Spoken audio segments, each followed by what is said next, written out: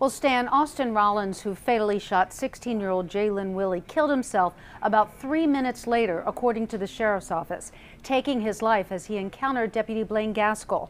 The 911 calls take us inside that awful day, first with a call for help from a teacher. I'm in my classroom with my students. We're hiding behind my desk. Okay. And do you know how much she's injured? The girl outside, all I could see was like a pool of blood on the ground coming from, like, it looked like her head.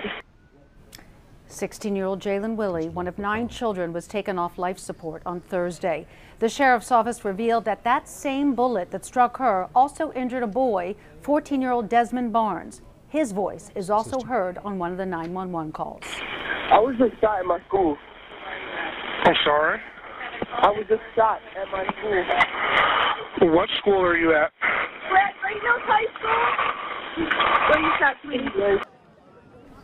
The teenager tells the dispatcher he was shot in the back of the leg and that it burns. The dispatcher tells him to stay strong and emergency responders soon arrive. They apply a tourniquet to stop the bleeding. Desmond was treated and released from the hospital. But the Willey family is preparing a funeral with visitation and a prayer service on Thursday at the Hollywood Volunteer Fire Department, and her funeral service the next day at 10 a.m., which is Good Friday. The sheriff's office said Willey and the teenage gunman had been in a relationship that recently ended. A You Caring page set up for the family has raised more than $92,000.